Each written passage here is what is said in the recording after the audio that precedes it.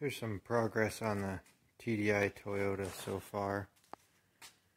It is in there for good, and it does start up and run. I'll attach a video at the end of this clip. So interesting, I grabbed these two hoses just from the parts store, and they fit pretty dang good. Granted, I don't have power steering at this point, so I may add that later, and I'll have to move this hose a little bit. But if you see here, let's see, these are both Gates hoses, 22808 and 22755.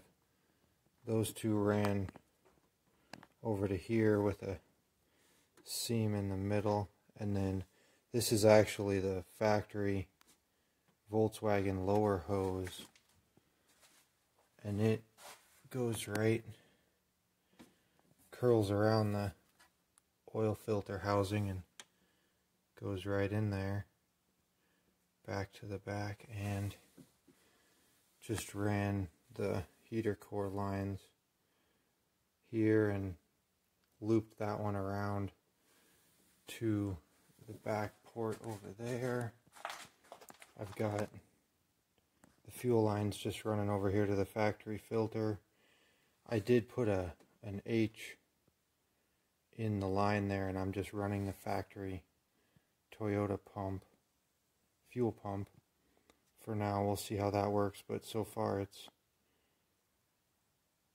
working well. Still waiting on some fittings for my turbo, and then I can start doing the intercooler there, kind of fitting it in place. Just found one that fit in between there, and then gonna cut out the front support there. I kind of marked where I was gonna cut it already on either side and get that in. But anyways, I was gonna just go, and I can just fit my fingers behind the vacuum pump, and then if we go underneath here, the oil pan is right there. The oil plug comes out and about hits the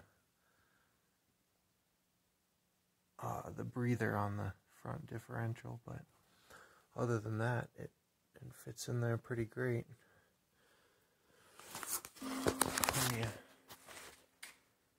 Plenty of clearance, and I brought all my VW wiring out right here, and then went down behind over the top of the bell housing, so most of it's all hidden there.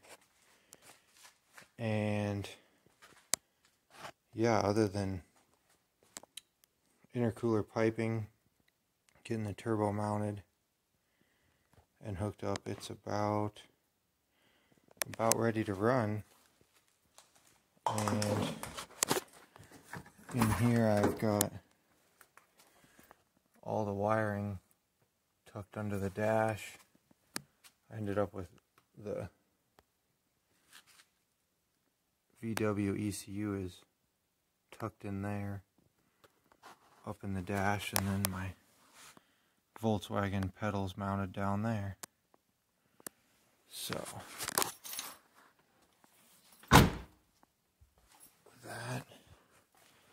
that's about it. So it's coming along nicely. I'm mostly waiting on the mail. Should be able to have a test drive video here shortly if everything goes smoothly. Anyways, thanks for watching.